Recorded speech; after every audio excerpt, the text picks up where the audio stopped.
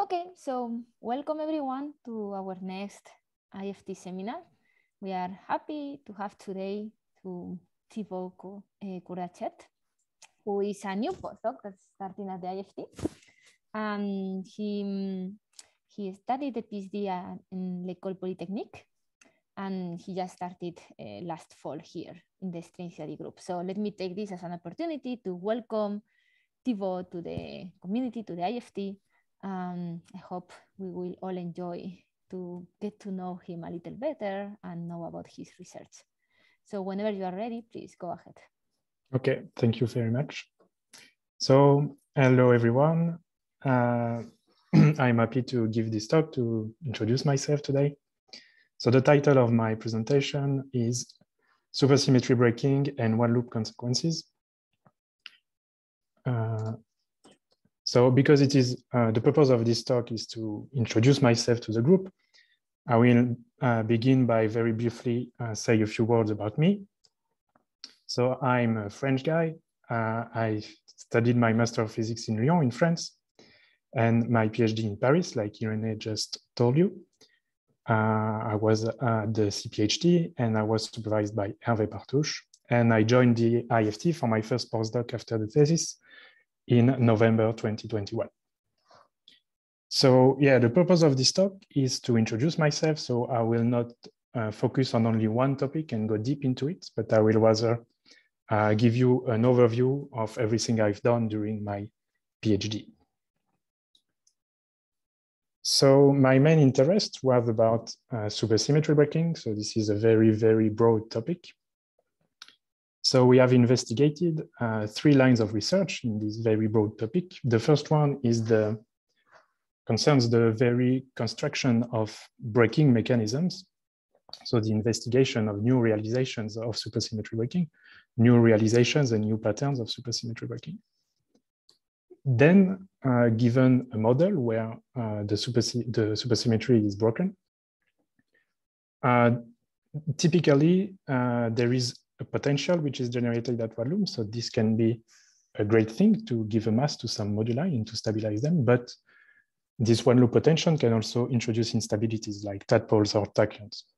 So the second line of research was to investigate this phenomenon in concrete setups, to compute the one loop potential and evaluate the masses acquired at one loop by moduli to precisely to be able to say under which conditions instabilities are introduced or not.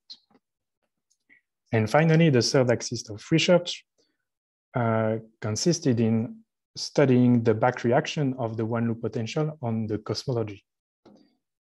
So the outline of my talk will follow these 3 points I just mentioned.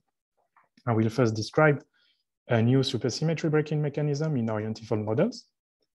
Then we will work in a type 1 orbifold model, and we will precisely say what I just we will do precisely what I just said, meaning evaluate the masses acquired at one loop by moduli in the model to check under which condition we introduce instabilities or not.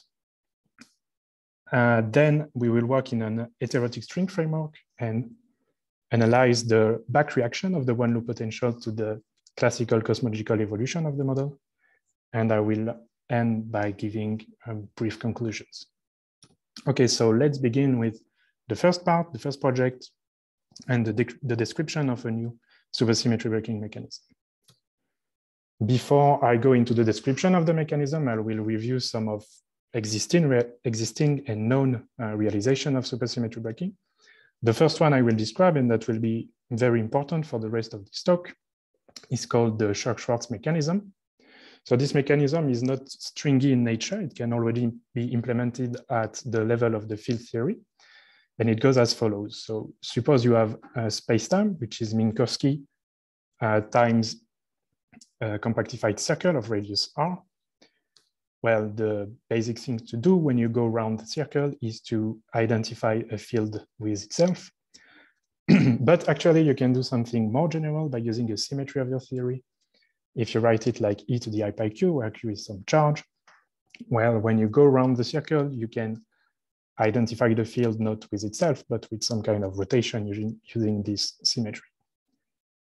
The consequence of this more general periodicity condition is that when you Fourier transform that to obtain your Kaluza-Klein modes, well, there is a shift in the Kaluza-Klein momentum number, which depend on this charge Q. So the simplest way to use this phenomenon to implement supersymmetry breaking is to choose Q to be the space-time fermion number that I write F.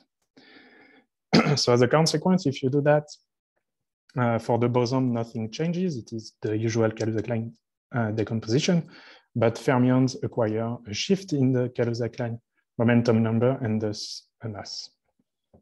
And the breaking scale is given by the inverse of the radius, which is used to implement the mechanism.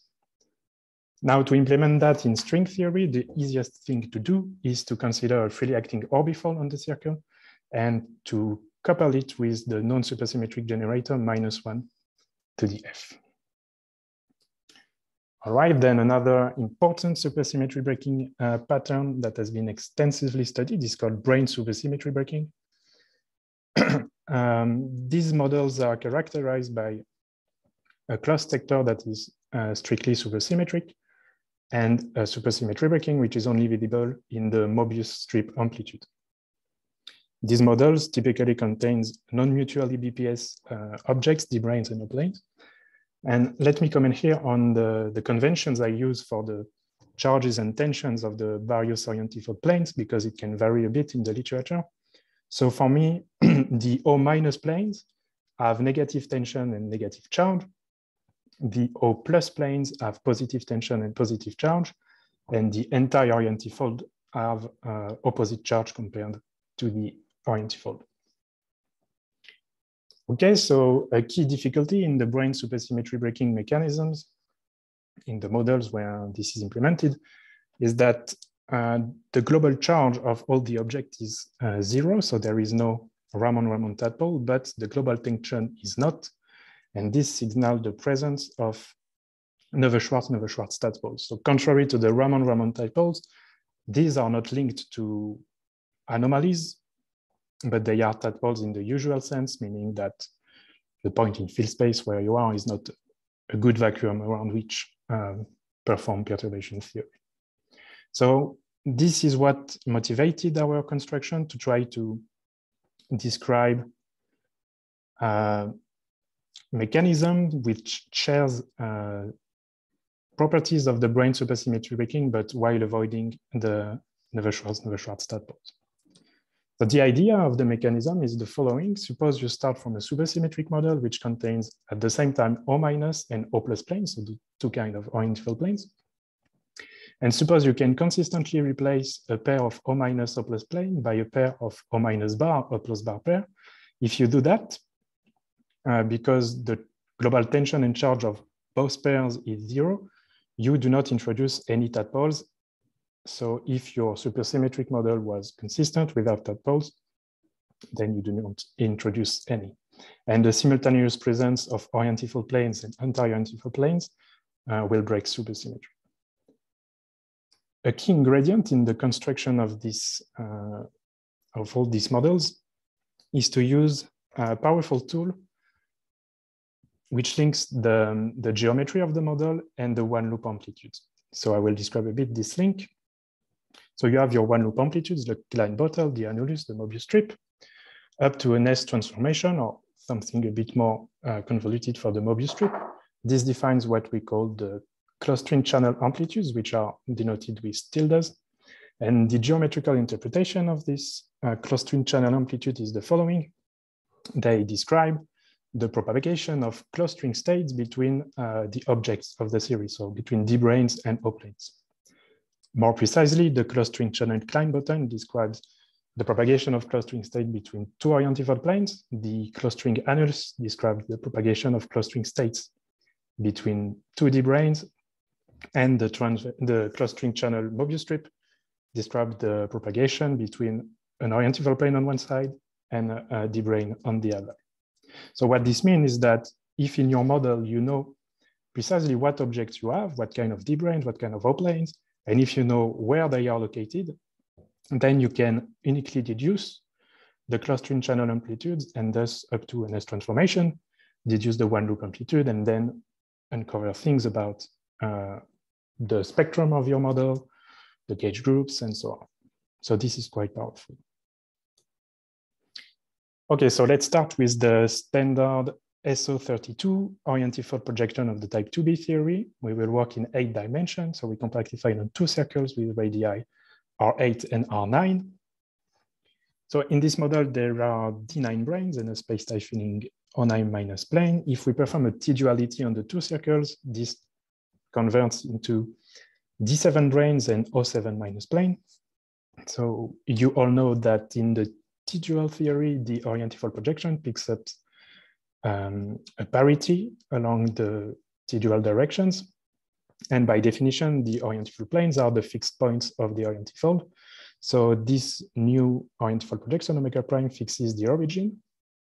And combined with the periodicity along the 2 circles, we see that there are 4 O7 minus planes which are located at the origin and halfway along each circles. If you compute the total tension and charge of these orientifold planes, you find 32, meaning that to cancel the tadpole, you need the open string sector and the addition of 32 D7 branes. Okay, so let's see how the link between the amplitude and the geometry works in this simple setup. So we will consider the case of the clustering channel Klein-Bottle amplitude. So you remember it describes the propagation of clustering states between 2 orientifold planes. So let's suppose we call these orientifold planes A and B, and we say they are at some position. We define this little x, xa and xb, which are the position normalized by the radii of the circles. And the clustering state, which is propagating between the orientifold planes, is labeled by some index A and some Kaluza-Klein momentum numbers along the 2 circles. Then there is the propagator and the couplings to the 2 O-planes, the O-planes A on the and the O-plane B. And the propagator has the following form. In the end, what you obtain is a formula like this.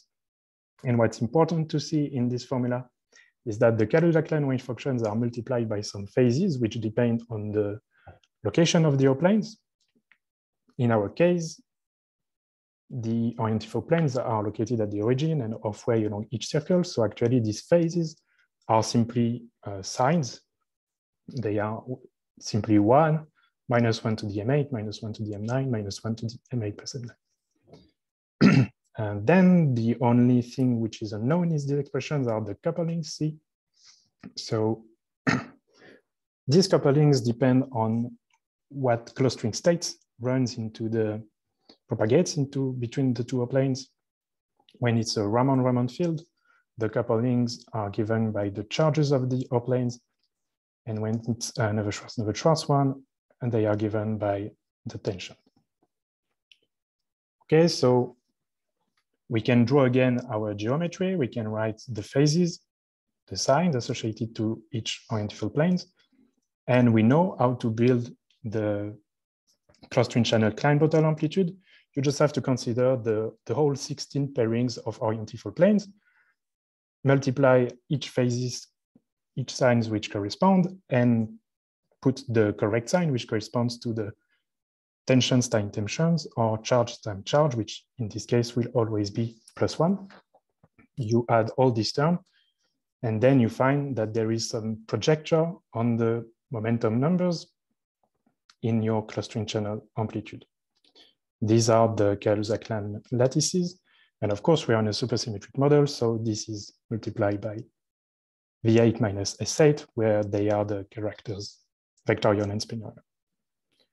Okay, then for the annulus, so this is the clustering channel annulus, remember, describe the propagation of clustering states between 2D branes. So if we suppose that we put all the branes into a single stack, well, there will be no projection in the amplitude, and this will come with a multiplicity n square, where n is the number of branes. The Mobius strip describes propagation of clustering state between D branes and orientifold planes. So it depends on where we put the D branes. Suppose we put them in the origin. There will be 4 contributions. This time there will come with a minus sign because this is positive charge and tension of the d branes times negative charge and tension of the O7 planes, 7 minus planes. And because there are n branes, this will come with a multiplicity n.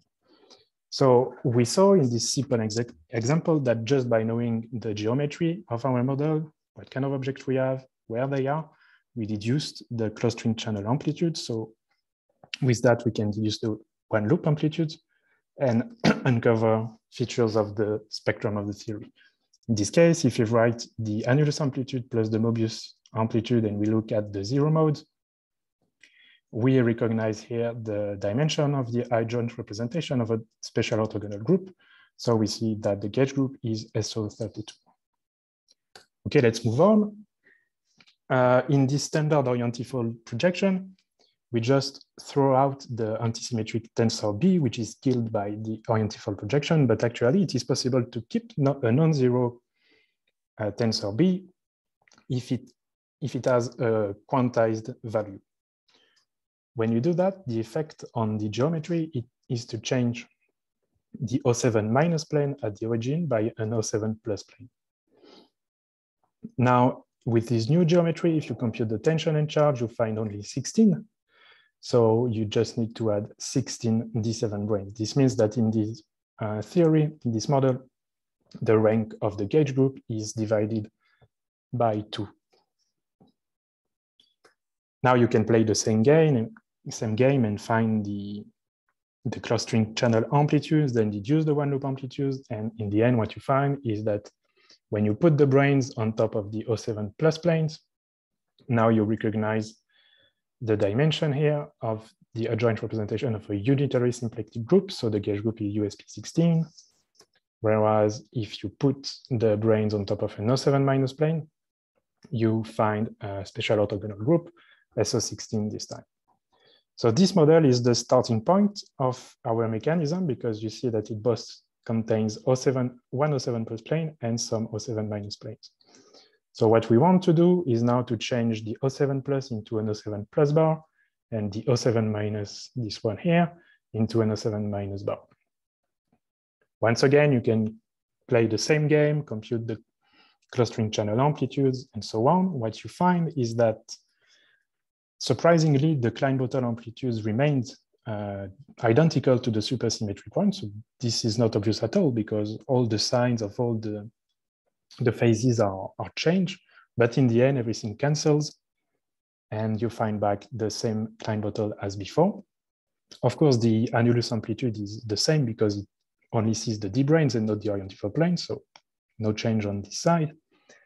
And in the end, the breaking of supersymmetry is only visible in the Mobius strip amplitude, which is reminiscent of brane supersymmetry breaking. Now looking at the before, so where we put the brane, actually, we expect that there is only one way to place the brane without introducing instabilities regarding the brane positions, because we expect the brane to be repelled by the O7 minus bar and attracted by the O7 plus bar, so that the only stable position for them is at the origin here. And this can be confirmed by looking at the amplitudes written for arbitrary position and see that the only stable position is here. So when we put the branes here, what we find is again a unitary symplectic gauge group, USP16.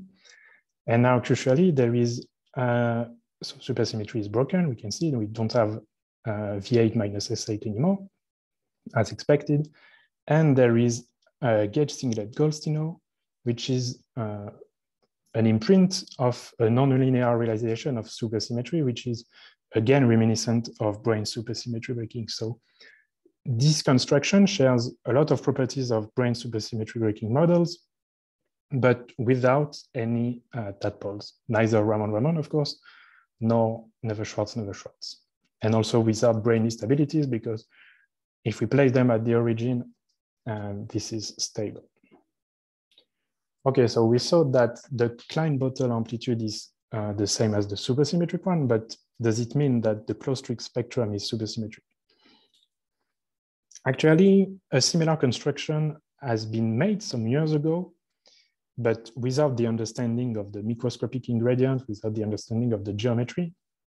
And there the authors thought that, yes, it was the supersymmetric sector was the closed sector was supersymmetric.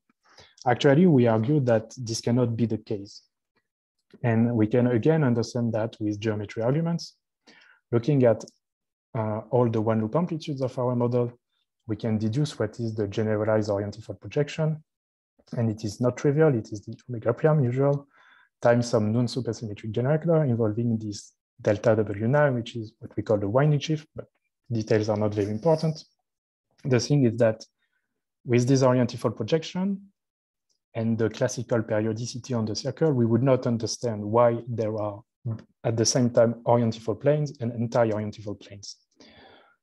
So the supersymmetric torus amplitude cannot be okay. And a way to see what this torus should be goes as follows. So the starting supersymmetric point, we saw that it was a model with where we keep a quantized value for the antisymmetric tensor P. Actually, there is an equivalent realization of this, which amounts to consider a freely acting orbifold, which has this form. So this is again a winding shift, and this is the usual freely acting orbifold. And then if you do this orbifold and you apply a rescaling, this gives you a similar construction, which is identical to the one where with the quantized baby. So now with this construction, with the freely acting orbifold, it is very easy to build a non-supersymmetric torus amplitude in the Scherk-Schwarz spirit just by coupling this generator G to the -1 to the F. So this will produce a soft breaking à la Scherk-Schwarz in the torus amplitude. And now with this, we understand why we have at the same time orientifold planes and anti-orientifold planes, because this will change the periodicity along the circle in direction 9, which will involve the -1 to the F. And when combined with this one, it will cancel to give orientifold planes. And the periodicity of X8 times this, in this case, we will keep a -1 to the F factor coming from there and give an orientifold plane, which is of opposite type of the previous one. So with this soft breaking in the closed string sector, we understand why there are orientifold planes and anti-orientifold planes. So this justifies that the torus cannot be the supersymmetric one. Actually, there is a soft breaking. So because there is a soft breaking in the torus, supersymmetry is recovered in two limits in this case, at small R8 limit or big R9. But when we look at these limits, it turns out that the effective field theory description breaks down. When at small R8, it turns out that the open sector also becomes supersymmetric, but then we end up with a massless spectrum from which we cannot give an interpretation from an ID point of view. So this implies that the limit should break down. And in the big R9 limit, this would seem like a true brane supersymmetry breaking model in the sense that in this limit, the torus and thus the closed string sector would become supersymmetric. And on the other end, the open string sector would not. But in this case, there is a collapse of the Kaluza-Klein towers, which changes the tadpole conditions, which is no more satisfied. So again, this limit is inconsistent. Actually, the fact that these two limits are inconsistent could be expected, should be expected, because it is in agreement with the gravitino mass conjecture saying that you cannot send the mass of the gravitino to 0 while having supersymmetry breaking. Okay, so this was the first part of my talk. Now let's move on to the second subject, where we will want to compute masses acquired at one loop by moduli in a type 1 model. Okay, so the setup in which we will work is the following. It is the so-called Gimond-Polchinski model, where there is a non-freely acting Z2 acting on a T4, and we further compactify that to down to 4 dimensions on a T2. And we implement a Scherk-Schwarz mechanism along some direction x phi, which is inside this T2, so that the Z2 does not act on the same torus where there is the Scherk-Schwarz mechanism. And this produces an n equals 2 spontaneously broken to n equals 0 model. In this setup, there are fixed points of omega and of omega times g. So this produces both a space-time filling O9 minus plane and 1605 minus plane. To cancel the Raman platforms, this necessitates the introduction of D9 branes and D5 branes, 32 of each. Okay, in this model, when you put the branes on top of the orientifold planes, this gives unitary gauge groups so that naively, and we will understand later why I say naively, the maximum gauge group would be U16 times U16. Okay, so now that the setup is settled, what we want to do in the end is to evaluate the masses of all the moduli of the model that they acquire when we take one loop effect into account. So let's begin by giving a list of all the moduli present in the model and briefly say the method that we used, and we will give a bit more details in the following. So first, there are the positions of the D5 branes along the T4, also the Wilson lines on the D5 branes along the T2, and the Wilson lines on the D9 branes along the whole internal space. Altogether, these moduli are those of the Neumann-Neumann and Dirichlet-Dirichlet sector of the theory. To evaluate their one-loop masses, we can compute the effective potential and just Taylor expand it to second order and just read the mass. And we'll see that we can also use a clever method which requires no computations and only the knowledge of the massless spectrum, but we will see that very soon. Then there are the moduli of the untwisted cluster sector. For the NS and S1, so typically the metric, we will again rely on the computation of the effective potential. And for the Raman-Raman one, we will invoke a duality between heterotic and type 1 strings. Then there are also scalars in the closed string sector, but that are twisted. And to see what happens to them, we will have to invoke a generalized Green-Schwarz mechanism, which is occurring in the model. And finally, there are the nastiest one of the project, the scalars that are in the Neumann-Dirichlet sector of the theory. And to evaluate their mass at one loop, we will compute their two-point functions. Okay, so the three first bullets here in blue, which are the moduli in the Neumann-Neumann and Dirichlet sector of the theory, they can all be given geometric interpretation in the proper T-dual theory. So of course, the position of the D5 branes in the T4 have already a geometric interpretation, and we can convert the Wilson lines on the D branes into positions of D3 branes if we T-dualize the T2 or if we T-dualize the whole internal space for the D9 brane sector. So with that in mind, it is a bit abusive, but we can represent a brane configuration by drawing on the same picture D3 branes T-dual to D9 branes or D3 branes T-dual to D5 brane. So this is a bit abusive, but if we know what we are doing, this is not a problem at all. This means that we can interchangeably talk about brane positions or Wilson lines because we always keep in mind that we are referring to the proper T-dual theory. So in these drawings, there are horizontally, you have the two directions of the T2 with the Scherk-Schwarz implementing in this direction. And this formally depicts the T4 or the T-dual T4. It is also useful to introduce a labeling for the whole 64 fixed point of the internal space to specify then brane configuration.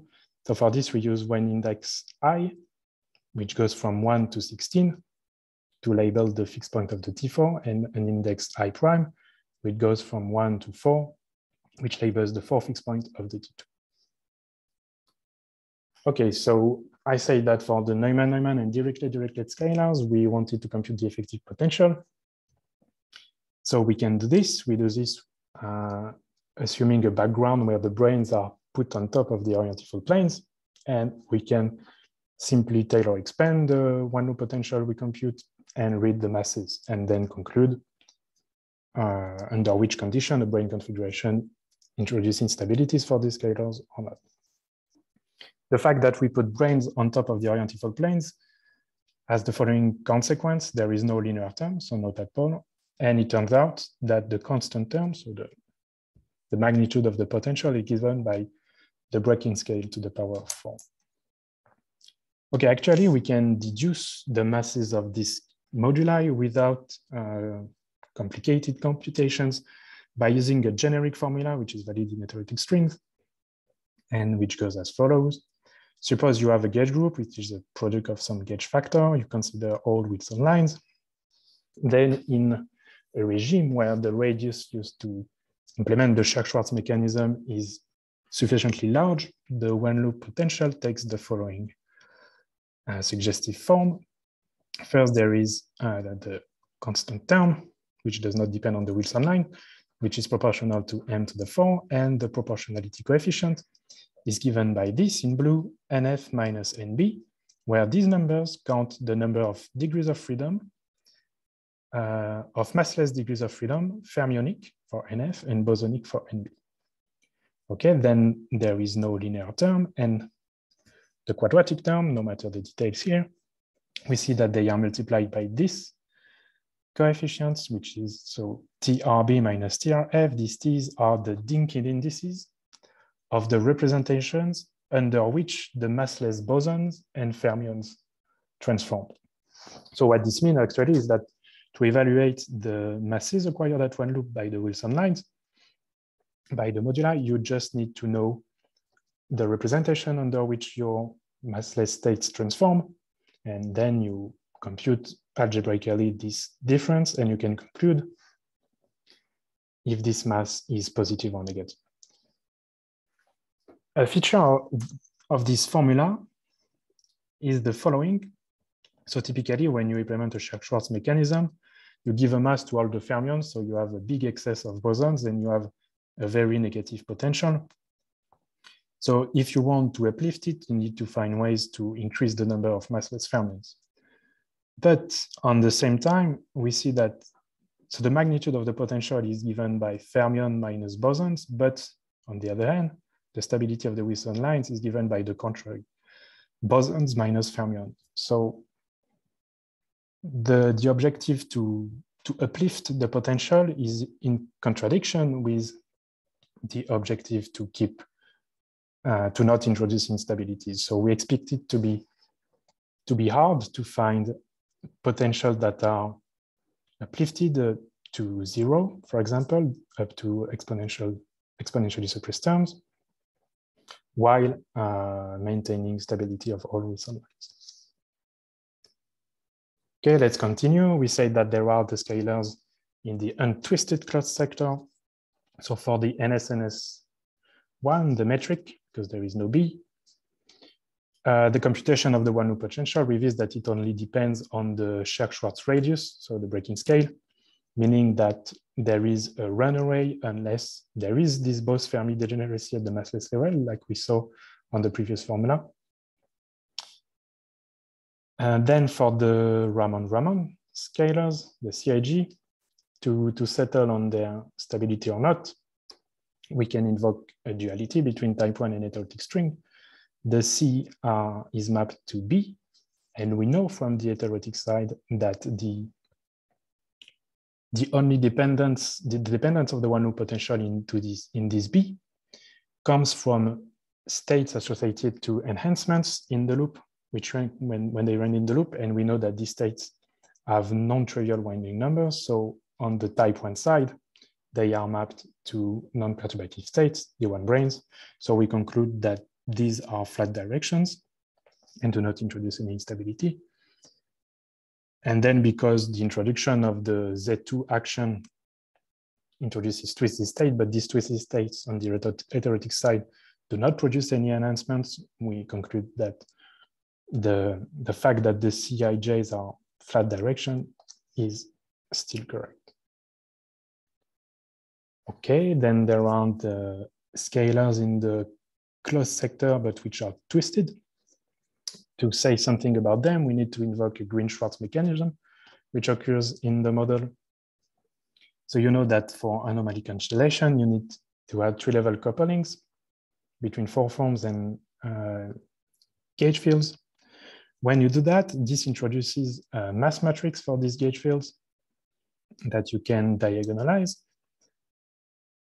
So when you do that, actually, what you realize when you compactify then on the T2 is that the component along the T2, which are the Wilson lines that whose mass we evaluated before with the computation of the one-loop potential here, actually this naive stability conditions drawn from these computations is improved by the presence of this three-level mass matrix.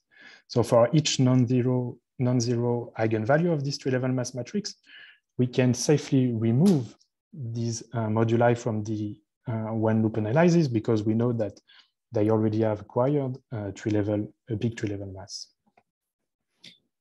Okay, what this has to do with the twisted closed sector scalars? Well, by supersymmetry, the number of non-zero eigenvalues of this three-level mass matrix is equal to the number of twisted scalars that will also acquire mass. And it turns out that in this setup, at least 2 and a maximum of 16, well, this mass matrix has at least 2 and a maximum of 16 non-zero eigenvalues. And this depends on the number of unitary gauge factors that are present in 6 dimensions. So here we understand what when I say that the U16 to U16 was a bit naive is that because at least 2 U1s get a mass so that actually the biggest gauge group you can obtain in this model is SU16 times SU16. And if you want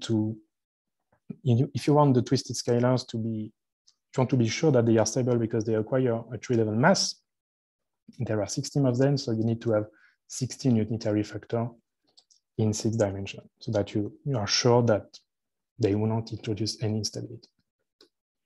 Okay, and finally, there are some moduli in the Neumann-Dirichlet sector of the theory. So with our pictorial representation, they correspond to strings that are stretched between stacks of D3 branes, T-dual to D9 branes, and D3 branes, T-dual to D5 branes. And to evaluate their mass, it was not an easy task. We have computed the 2-point function of these states at one loop. So there are several topologies for the diagrams. This diagram has the topology of an annulus, and this is the double cover torus of this diagram. On the annulus, there is a free boundary here, gamma, which refers either to the D9 branes or to the D5 branes. And there is also a diagram which has the shape of a Mobius strip. So in the end, what we want to compute, we want to sum over all these topologies, all the Chan pattern factors, alpha 0, beta 0, and we want to evaluate correlators involving 2 vertex operators for these Neumann-Dirichlet scalars.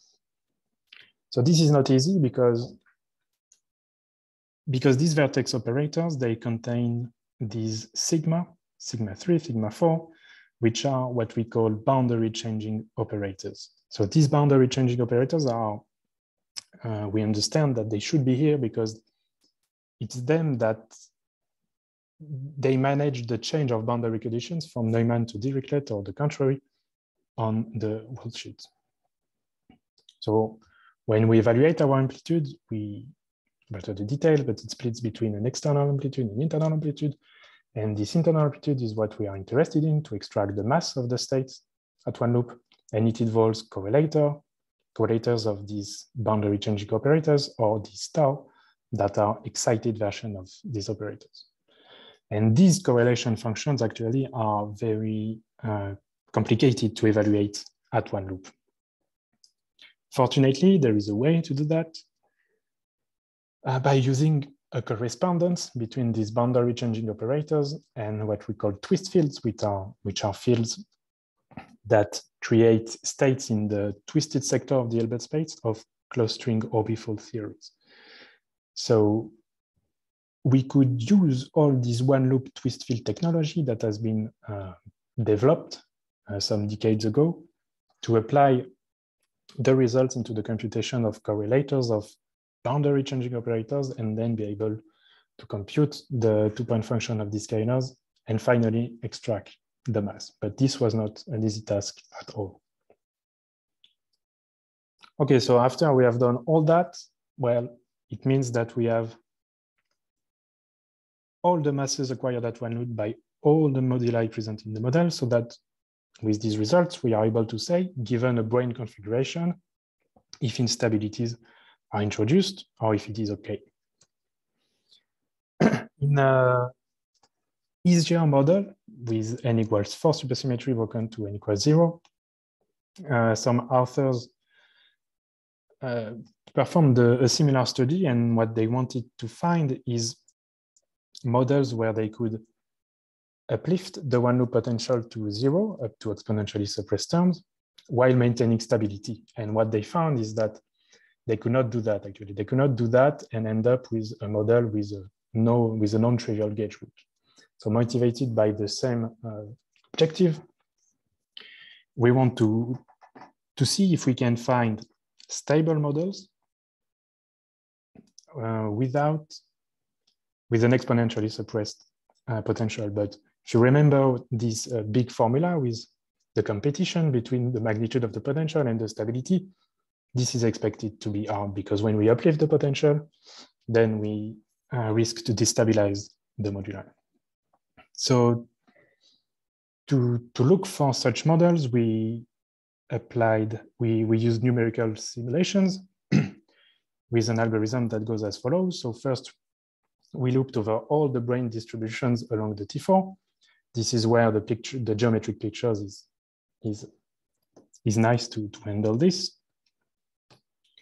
Then we compute and diagonalize the mass matrix, which is involved in the Green-Schwarz mechanism.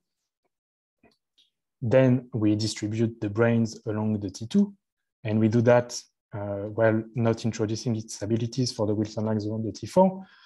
So this can be done directly. We don't have to consider all brane distributions and then check that we do not introduce tachyons for these Wilson lines. Actually, we can directly distribute the brane so that it is not the case. So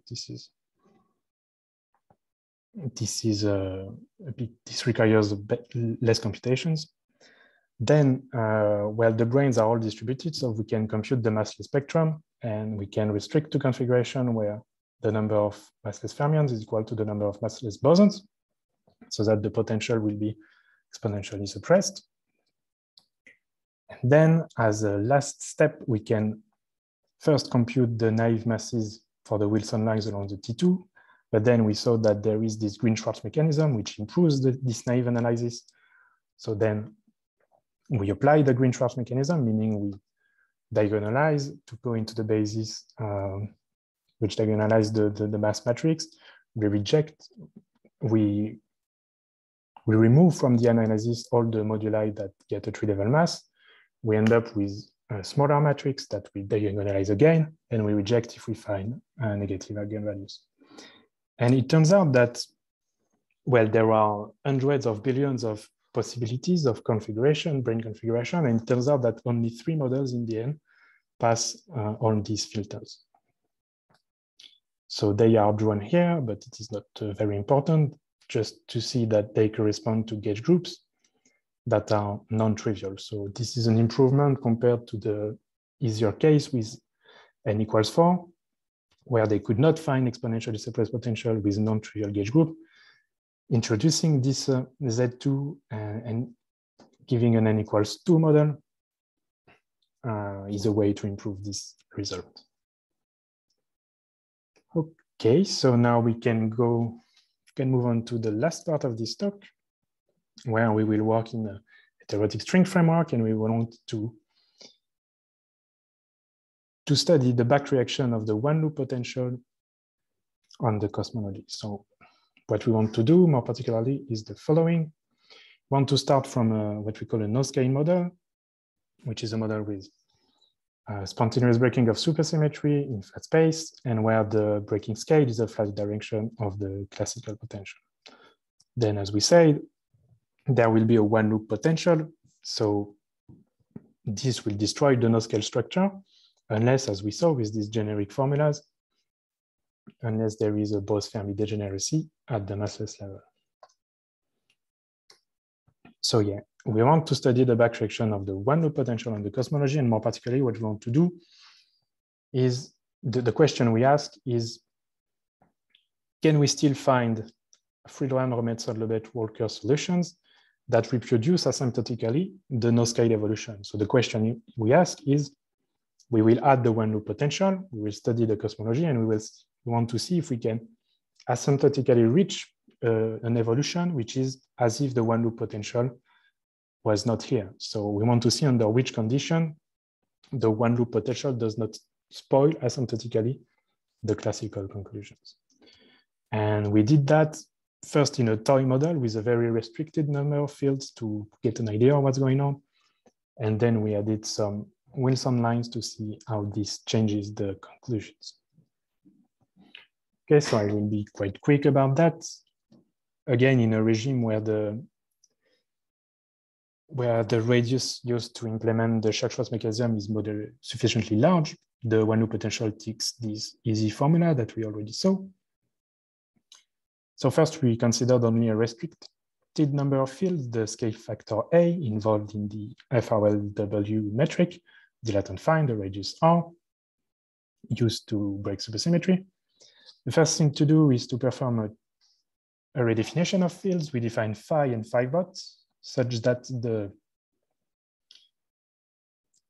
the breaking scale in Einstein frame, which originally depends on the dilaton and on the radius, now only depends on this capital phi and is independent of this phi bot.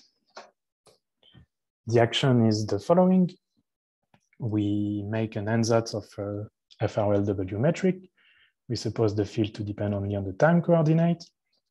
We derive the equations of motion. So there are two Einstein equations and the equations of motions of phi and phi bot. Okay, what we find is that the behavior depends on the ratio of two constants, which are integration constants arising when we integrate once the equation of motions of phi bot and phi. What we find is the following: when the ratio of this constant is higher than some critical value, which is only possible when the one-loop potential is negative, so when there are more bosons than fermions at the massless level, we find the following evolution. So this shows the evolution of the scale factor A with respect to tau, which is a redefined time variable. What we find in this case is that the universe grows, reaches a maximum size, and then collapses. So in this case, we cannot find ever-expanding solution. Okay, now the dynamics is more involved when the ratio of this constant is lower than the critical value. In this case, there are two particle values for the parameter tau, tau plus and tau minus, which defines three regions. For tau lower than the tau minus or higher than the tau plus, this corresponds to a negative potential, while when tau is between these two particular values, this corresponds to a positive potential. And actually, the particular trajectories where tau is constant equals to tau plus or tau minus. So in this case, tau loses its interpretation as a time variable, and we need to go back to the real time t. This corresponds to the super-no-scale case. Super-no-scale means that when there is the Bose-Fermi degeneracy at the massless level. So in this case, what is the cosmology? Actually, it describes a Big Bang, which is followed by an ever-expanding era. So this shows you the evolution of the scale factor in the three branches with the two particular values, tau minus and tau plus. And what's important to note is that the trajectories can asymptotically reach an evolution which is identical to the constant tau plus or tau minus, which corresponds to the case where NF equals NB. So this means that in this regime, there is a one-loop potential, but actually it does not play any role, and it is subdominant in the evolution, which matches the one we find when there is no potential. So we dubbed such regimes quantum no-scale regimes, meaning that the quantum correction does not spoil the classical no-scale evolution. Okay, then we ask the question, what if we consider a more involved setup? What if we turn on some Wilson lines? How does this change the dynamic? What we demonstrated is that we can always find such quantum no-scale regimes, but there is not always a global attractor to these solutions. So to study the existence or not of global attractors, we perform numerical simulations, and we find two cases. Either the sign of the one-loop potential is not definite while the Wilson lines vary and you can change signs, or it keeps definite positive values regardless of the value of the Wilson lines. In the first case, what we find is that we cannot be attracted to solutions with ever-expanding cosmology. The universe always collapses unless we sit in a tiny region of parameter space in the initial conditions, which ensure that we reach the quantum no-scale regime that we demonstrated to exist. But there is no global attractor in this case. But in the second case, we find such a global attractor, and the trajectory is always attracted to the quantum no-scale regime. All right, time to conclude. Yes. So I described 3 different lines of research that I have explored during my PhD. The first one was the description of a new supersymmetry-breaking mechanism. We saw that the objective was to describe a mechanism which shares properties with brane supersymmetry breaking while avoiding the usual Neveu-Schwarz state poles. Then a follow-up of this work would be to add some orbifold in the game to see how this changes the conclusion, if maybe it introduces interesting ingredients. Then in other directions, we studied the stability of moduli at one loop by computing their masses required at one loop. We worked in a setup where there were a lot of different kinds of moduli that required different techniques to evaluate their masses. We saw that it is generally hard to uplift the one loop potential while avoiding instabilities. And of course, in the few models that we found, they still have flat directions. So of course, we don't find vacua, and there is still the need to stabilize the breaking scale and the dilator. Finally, in the third lines of research, we wanted to study the influence of the potential gyrotine and one loop on the cosmology of the models. For this, we worked in heterotic strings. We asked the question of the stability at one loop of the no-scale structure from a cosmological point of view, and what we find is that what we dubbed quantum no-scale regimes, where the one loop potential is dominated, they always exist, but they are highly favored when the one loop potential is positive, as we saw with the global attractor mechanism. And that's all for me. Thank you for your attention.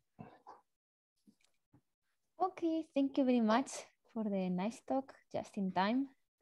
So let me ask to the audience if there is any question.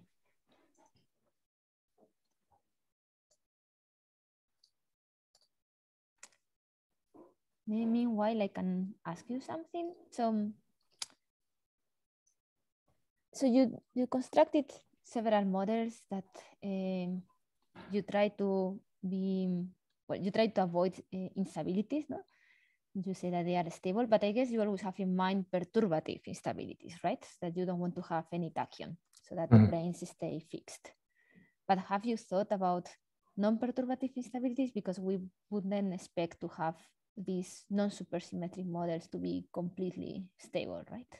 Yeah, sure. We restricted to a perturbative analysis, so we did not consider this non-perturbative one. Yeah. So in these cases, with the different O planes, the anti-O planes and branes, what would be the non-perturbative decay channel? Well,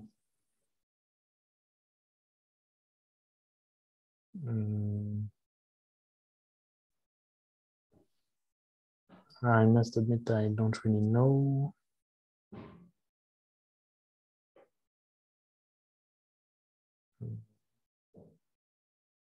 Okay, I was wondering just Yeah, what you yeah, have I thought about can. it. That's Yeah, fine. I think that I don't know for sure in these examples, but my picture is that they would be analogous to this Horava-Fabinger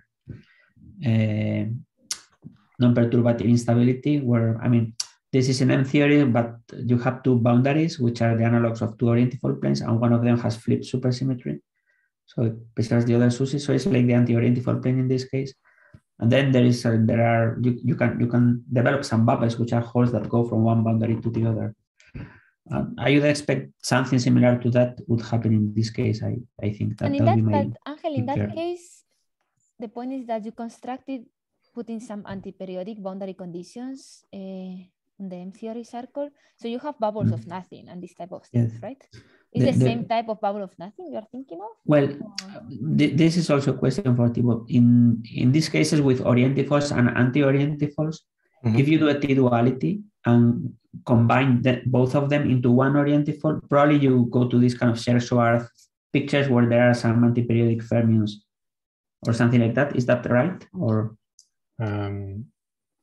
can you repeat your question? Yes. For instance, if you take this model and you do T-duality in the vertical direction, so that the orientifolds and anti-orientifolds are combined together, this corresponds to an orientifold compactified on a circle with probably SUSY breaking boundary conditions for the fermions, right? Is that right?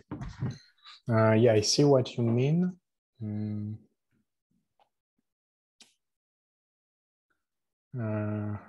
Yeah, can you relate this always to some Scherk-Schwarz, like some anti-periodic boundary conditions? It should be, because you have, in the T-dual picture, you have an orientifold which is wrapped on a circle, but it's an object that breaks SUSY, so you have to break SUSY in some way with a single object. So, and locally, it's just an orientifold plane. So locally, you preserve SUSY, but globally, once you go on the circle, you break it. So it looks to me that it has to be something like that. You have anti-periodic fermions, something like that. Yeah, it's not crystal clear to me, but you're right that it's sounds like that. I don't know for sure, but I'm just guessing. Yeah. Because I remember from the maybe with the anti-O7, I can imagine that this is what happens. But for example, if it's only O7 plus, I remember I was once with Iñaki, like trying to construct a bubble of nothing there and trying to see if one could also understand that there are some hidden like anti-periodic boundary conditions. But we didn't manage to show this. So I'm not sure how general it is, or like this, whenever we break it globally, as you said, whether it can always be identified with some sort of Scherk-Schwarz breaking. But it would be interesting to understand it. Yeah, we'll have a look at that. More questions?